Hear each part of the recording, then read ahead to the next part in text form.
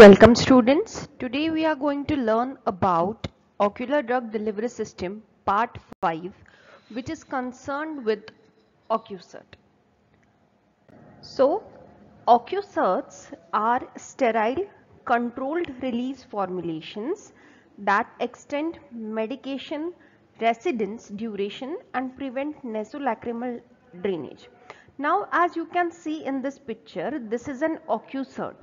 Okay, now what is the Ocusert? It is a sterile dosage form, okay, and it is prepared for controlled release. Okay, so from this Ocusert, the drug release is in a controlled manner, and also because this Ocusert is to be placed into the cul-de-sac, its residence is increased, and the because of increased residence, the bioavailability of the drug is increased. Okay, now the major advantage of this type of dosage form is that there is no nasolacrimal drainage. Okay, so the amount of drug which will be released from this Ocusert, it will move into the vitreous humor, okay, through cornea, through the scleral tissue, okay, through this subconjunctival tissue. So major part of the formulation or major content of the drug, it will move into the ocular tissue. Okay, so an Ocusert, roughly it contains of this 4 parts. This is the outermost, these two are the outermost transparent and release controlling membranes. Okay, now this inner layer, it contains the drug, so we can say it is the drug reservoir, and this is a ring. Okay, now this ring, it has major function to play, and its only an important role is to give support to this particular Ocusert. Okay, so because of this ring, everything, the membranes and the drug reservoir, they will be in place. Okay, so now let us see in detail what are different things related to Ocuserts. So as I've already told you that Ocuserts are sterile. These are either solid or semi-solid formulations, and these are designed specifically for ocular delivery. Now this is a drug filled dosage form. Okay, so drug filled dosage form along with polymers. Okay, the porous membrane, it is made up of polymers. Okay, so they are drug filled polymers, and they are to be placed into the eye's lower cul-de-sac area. Ocusert enhance medication contact time with conjunctival tissue to sustain continuous dosage release, drug release. Ocusert is a drug reservoir which is sandwiched between two microporous membrane sheets.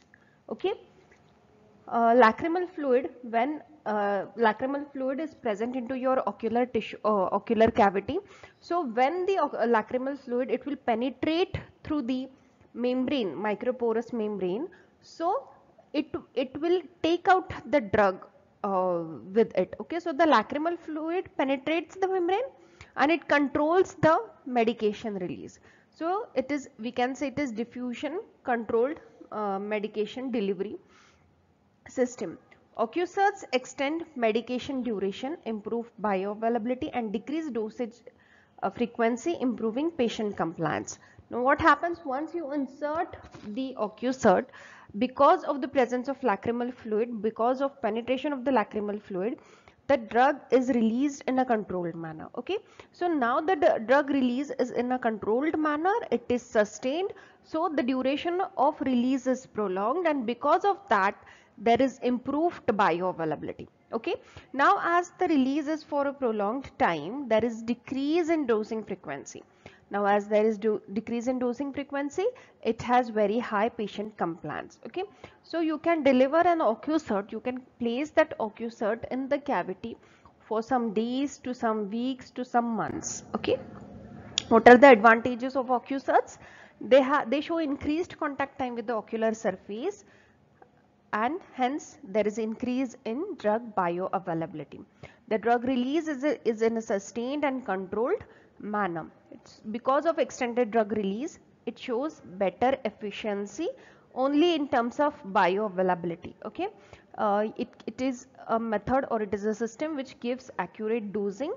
It has less systemic effects. Why? Because the drug which is which will be released from that formulation or that occusert, it will move into the ocular tissue. Okay, very less amount of drug will go into the systemic circulation from some conjunctival membrane, and no drug will move through nasolacrimal drainage. Okay, now once the drug it goes into nasolacrimal duct, it is absorbed into the systemic circulation, and because of that there occurs side effects. So as we are avoiding passage of the drug into the nasolacrimal duct, there are less chances of systemic side effects. Also because of this, the dosing frequency is reduced, unlike the conventional dosage form. It overcomes the effects of repeated administration of a conventional dosage form. There is increased patient comfort and compliance. It is easy to handle. Vision and oxygen permeability are not interfered. Now the Ocusert is not going to come over your lens. Okay, so the vision is not obstructed. It shows reproducible results. It is a sterile preparation, so there is no chance of infection. The drug delivery is stable. The system is stable and it shows better therapeutic performance. Due to lack of water in the formulation, shelf life is improved when compared to aqueous solutions, and major barriers like drainage, lacrimation, conjunctival absorption, etc., they are avoided. Okay. What are the disadvantages? There might occur accidental loss of the Ocusert while sleeping or rubbing the eyes. For a while the patient he feels irritation or presence of foreign body in the eye. Removal of the Ocusert can get difficult due to unnecessary relocation of the Ocusert to upper fornix of the eye. It is not as easy to administer the Ocusert in the eye, and also its removal is difficult when it is insoluble Ocusert. Dislocation of Ocusert in front of the pupil can occur and it can hamper your vision. Ocusert can twist into the eye, okay, which can decrease the rate of drug delivery. There might occur leakage from the Ocusert. Okay. Now let us see the classification of Ocuserts. As per the solubility, Ocuserts are classified as insoluble, soluble and bioerodible. Now what is insoluble? Means once you place this Ocusert into the eye cavity, after the drug release is complete, you will have to take it out. And soluble means there is no need to take out the Ocusert remainants, because it gets solubilized into the eye. And last is bioerodible. Means what? Means drug release it occurs due to erosion of the polymer membrane. Okay. So insoluble Ocuserts are again of two types: reservoir system, matrix system. Soluble ones are of it depends on what type of polymer you have used. If you have used natural polymer or synthetic or semi-synthetic polymer. Bioerodible are sodium and collagen shield. Okay, so we will see all of these types in detail. So what are insoluble in Ocuserts? This type of drug delivery system, it gives or it releases the drug in a controlled manner, but after the delivery of the drug you have to remove it from your eye cavity. Okay. Insoluble Ocuserts are of two major categories. The first one is the reservoir system. Means what? In this system the drug is enclosed into a polymer membrane. Okay, so in this system drug release occurs due to diffusion or osmosis. Okay, it may be colloid, gel, semi-solid, liquid, solid matrix or a carrier. Now what are diffusional inserts? Here the drug release is diffusional. The Ocusert insert is permeable membrane for medication delivery.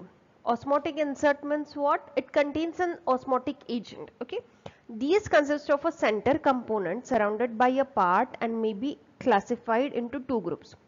Type 1 is innermost section is drug reservoir because it is a reservoir system.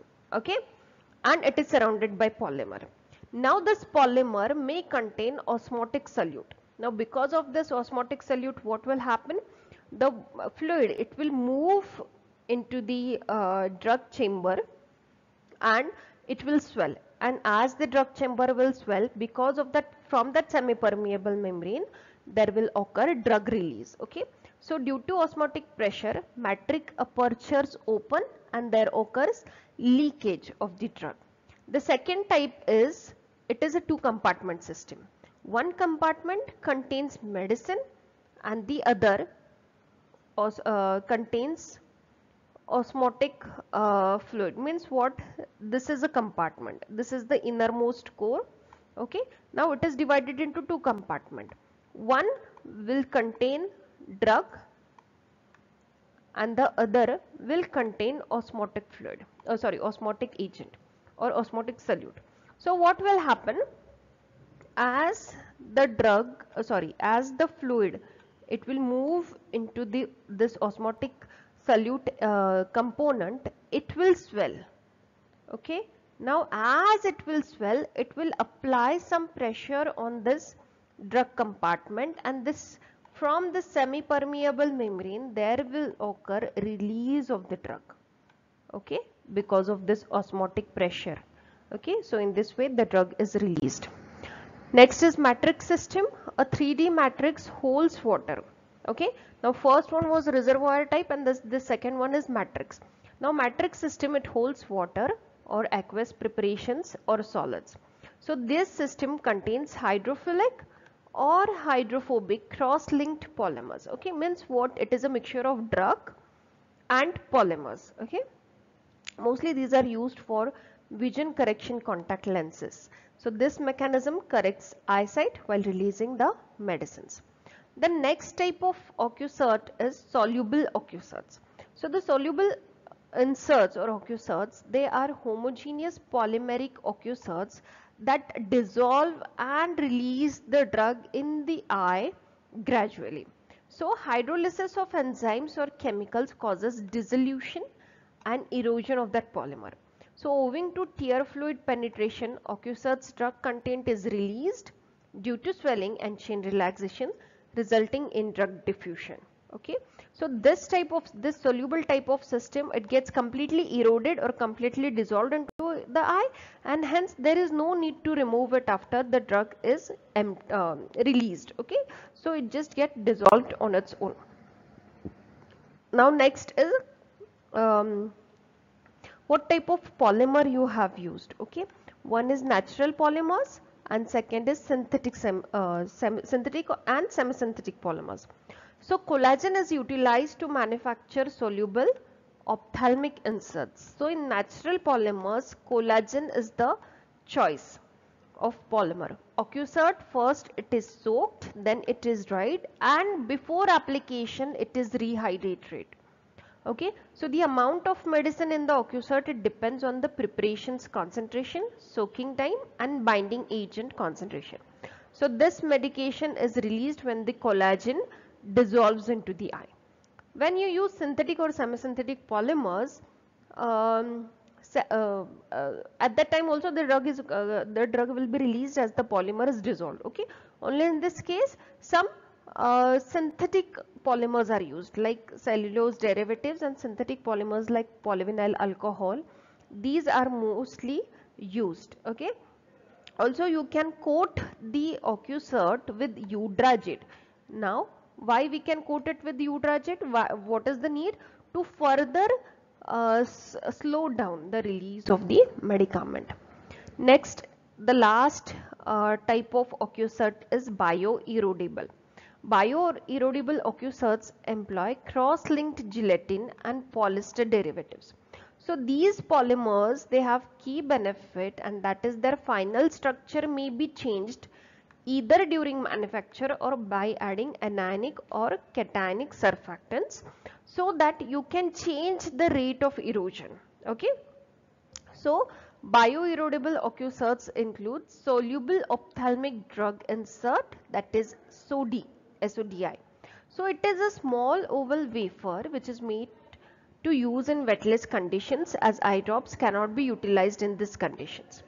Next is collagen shield. Okay, collagen is found in bones, tendons, ligaments and skin. It makes about 25% of mammalian body proteins. So this insertion must be applied on anesthetized cornea with the help of blunt forceps. Okay, So this was all about the ocuserts. Thank you.